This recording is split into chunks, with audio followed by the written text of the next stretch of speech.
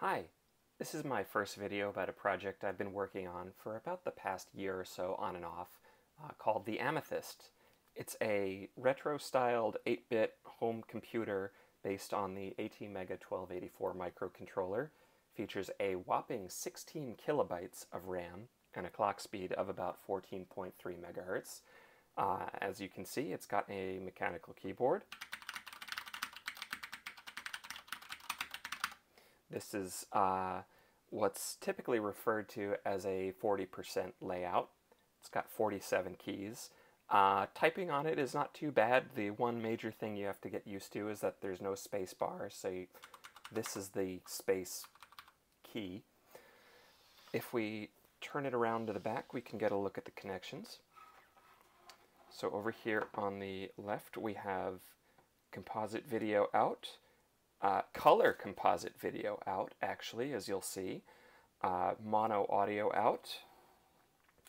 USB for 5-volt power and serial communication with a PC.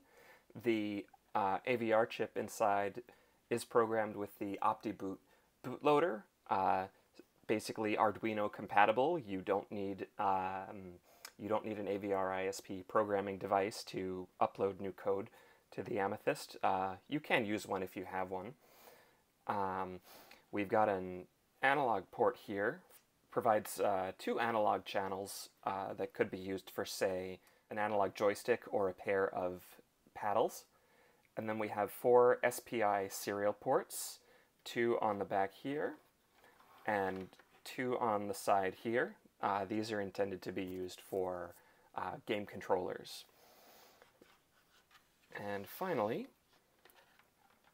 we have the power indicator, which is purple because Amethyst, and reset button.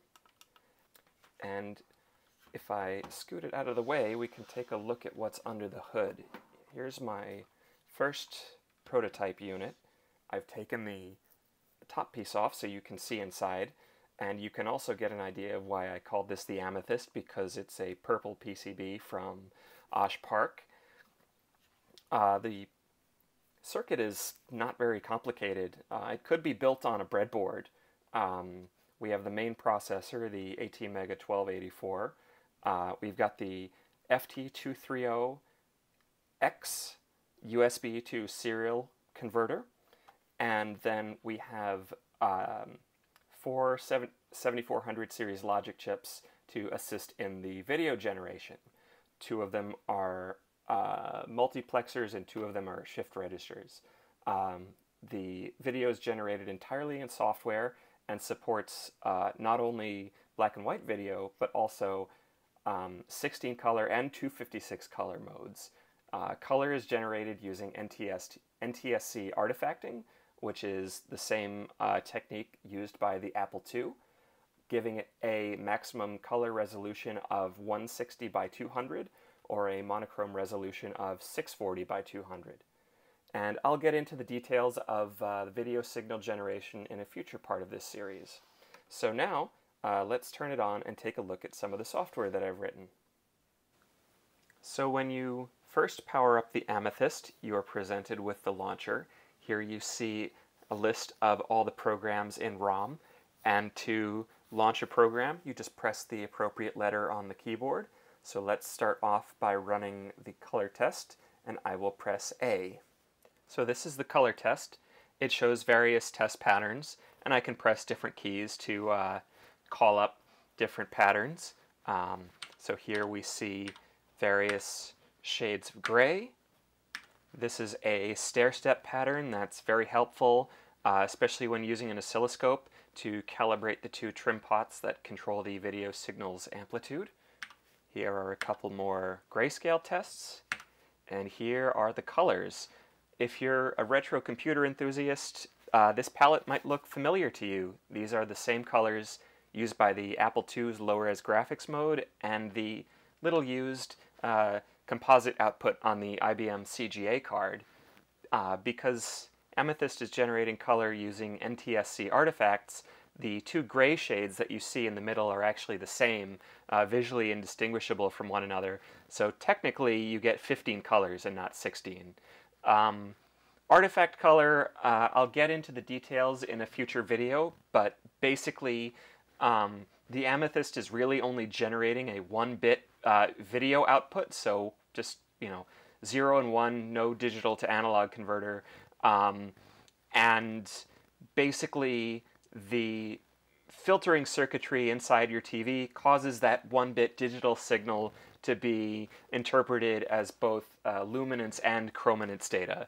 I don't know if Steve Wozniak was the first to discover this phenomenon and implement it in the Apple II. Let me know in the comments if you know where this technique originated. I don't recall reading about it in the TV typewriter cookbook from the mid-70s. Again, let me know if you know who the first person to quote-unquote discover artifact color was. Finally, we have the 256 color test. So in 256 color mode, there are 2 shift registers ganged together with a simple resistive DAC, basically giving you a 2-bit output. So every color you see on the screen is a weighted combination of 2 colors from the 16-color palette. And technically, since there are only 15 distinct colors in the 16-color palette, this mode only gives you 225 distinct colors, 15 times 15. So I apologize for the false advertising. Next up is the text mode test. As with the color test, I can press different keys to display different patterns that exercise both the 40-column and 80-column text modes. Here, I'm testing the 40 by 25 text mode. As you can see, the character set includes box drawing and semi-graphics characters in the upper 32 code points. I've named this character set AMSCII in honor of, say, Commodore's PETSCII and Atari's AT-ASCII. The upper 128 glyphs are just the lower 128 rendered in inverse video. Here I'm demonstrating that the character set, the font can be either in ROM or RAM, so what I'm doing here is I'm actually scrolling every byte in the character set by 1 bit per frame. And this pattern shows that in some cases you can actually use it to get a plausible scrolling effect. These are tests of the 80-column text mode. This mode is best suited for a monochrome CRT. Most LCD TVs and capture devices actually do a reasonable job with it. It will probably look like crap on your run-of-the-mill CRT television. Now I will turn on the color burst and we can get a glimpse of the 40 by 25 color text mode. Every cell can have a different foreground and background color pair. Again, the font can be in ROM as well as RAM. And actually, getting the 40 by 25 color ROM font mode to work was one of the most difficult parts of this project, because on the AVR it takes 2 cycles to read a byte out of RAM, but 3 cycles to read a byte out of ROM.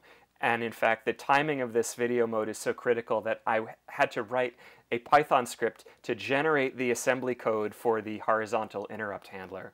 Now we have a couple 256 color demos. This is the obligatory plasma effect. It's being rendered at a resolution of 80 by 50, which is half horizontal and 1/4 vertical resolution. You'll probably notice some tearing. The VSync is not perfect, but also since video generation is done entirely in software, the only time available to your program to update its logic and its image buffer is during the horizontal and vertical blanking intervals. So the tearing is because in some cases it can take more than 1 frame to render the entire screen's worth of the plasma effect. You could probably get better performance by doing some crazy beam racing stuff in assembly language, but this was just a quick demo I threw together. And this is a very janky Mandelbrot set renderer with a color cycling effect. It's not very optimized. Again, it's using 256 colors, this time at a resolution of 80 by 100. You can use the keys to pan around and to zoom in and out, but as you can see, it is pretty slow. It wouldn't win me any points in the demo scene. Next, we'll do a slideshow of some 256 color images.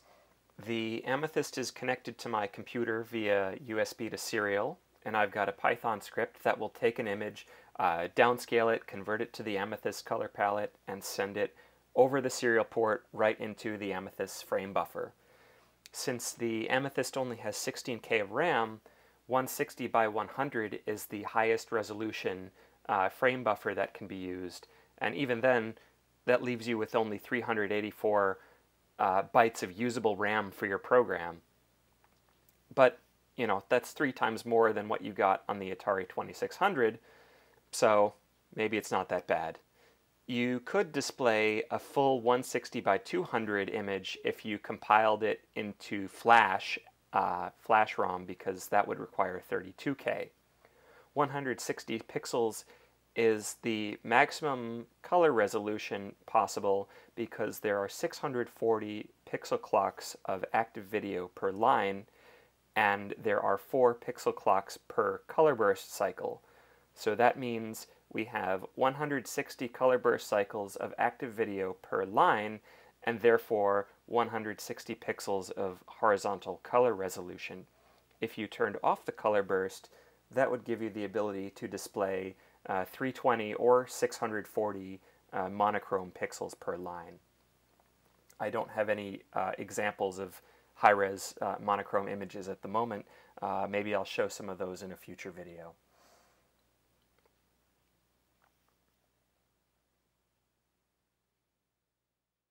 And finally, we have Robot Finds Kitten.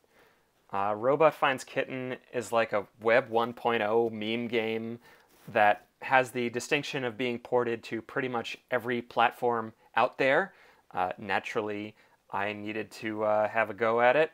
I don't think it's the first Robot Finds Kitten implementation for the AVR. As far as I'm aware, it is the first standalone version that generates color video and sound and doesn't require a serial connection to a PC running a terminal emulator. In case you are not familiar with this quote-unquote game, you are Robot, represented by the pound sign or hash sign or octothorpe, whatever you'd like to call it in your neck of the woods. Your job is to find Kitten. This task is complicated by the existence of various things which are not Kitten. Robot must touch items to determine if they are Kitten or not. Press any key to start. So I am the pound sign in the upper right corner. This is actually the first point in the video that you're hearing sound, something I haven't touched on until now. The Amethyst has a single sound channel that can be used to play pulse waves of varying frequency and duty cycle. It's driven basically like the PC speaker on, you know, an old IBM PC. It's driven by one of the AVR's hardware 8-bit PWM channels, so it should also be possible to do some kind of sampled sound. That's not something I've tackled yet. Each of the sounds that you hear when I boop one of the items is actually an audio representation of that item's description.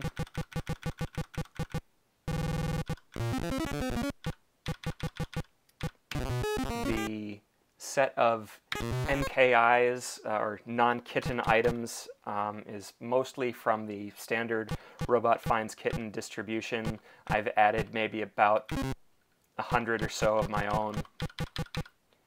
Let's see, is this the kitten? Yes, this is the kitten.